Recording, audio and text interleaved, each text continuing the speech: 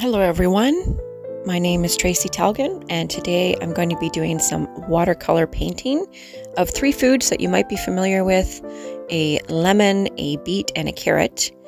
The materials that I'm using are a 140-pound cold press paper, watercolor paper by Art and Fly, a pencil, an eraser, a white plate, paper towel, a jar of water,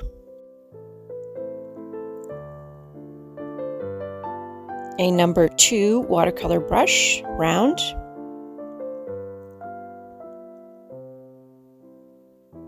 Winsor & Newton lemon yellow,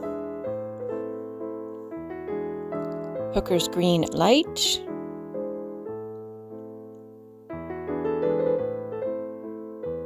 cadmium red,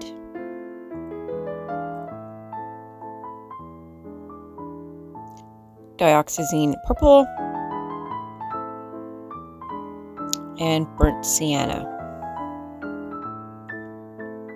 So I'm going to start by taking my pencil and sketching out the shapes of the foods that I'm going to be painting.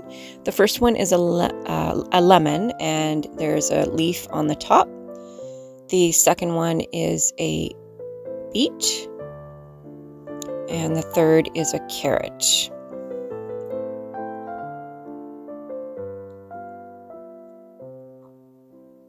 So I'm just going to fill in the lemon with some plain water to begin with.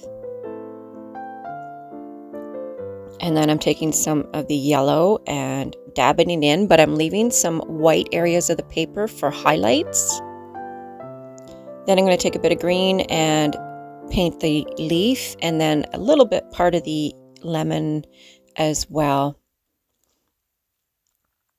And while we're waiting for that to dry, I'm taking some plain water and filling in the shape of the beet. Then I'm taking my green to do the top stem part of it, and that is actually, I'm going to let that bleed into the vegetable part as well because I want that at the top. Then I'm mixing some of the cadmium red with the purple to make a deep red, burgundy-ish kind of color. Filling that in. I'm mixing a bit of the burnt sienna and the yellow to do the highlight portion of the carrot. And then I'm taking some of that burnt sienna and doing the bottom part of that carrot. Then I'm going back to the green and doing the leafy stem part of the carrot.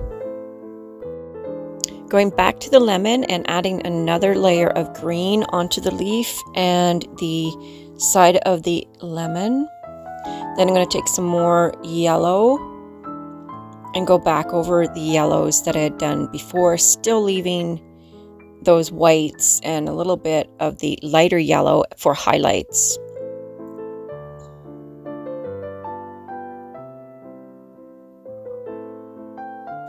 Going back to the green and going to do the top part of the beet again and the carrot.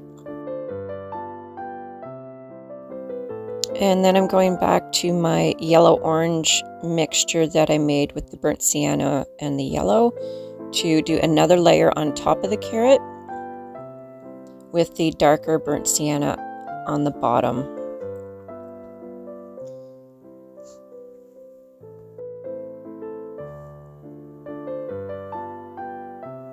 Back to the burgundy, and I'm doing another layer on top of the beet that I'd already done, mostly on the sides, and I was careful to leave a highlight area towards the top.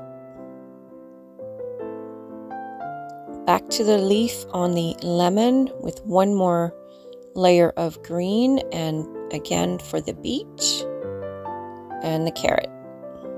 Then I'm going to take some more of the burnt sienna to put in some details of the carrot, so a few lines and some more shadow on the underside of it.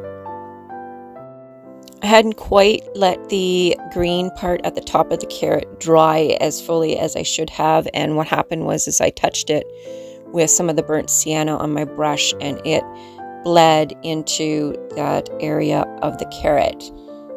So what I'm going to do is just sort of mop that up a little bit with my paper towel, and I'm going to go over that again with the burnt sienna,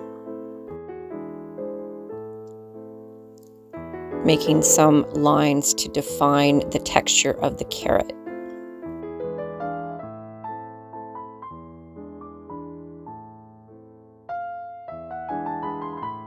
Now we're going to go back into our red purpley mixture and do another layer of shading on the beet.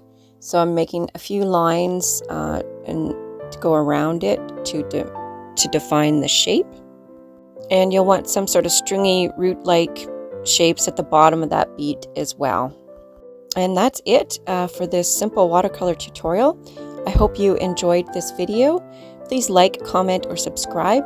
If you'd like to watch more videos like this, it really helps to support my channel. Be sure to check out my next video of a cherry watercolor tutorial. Thanks for watching, take care, and bye for now.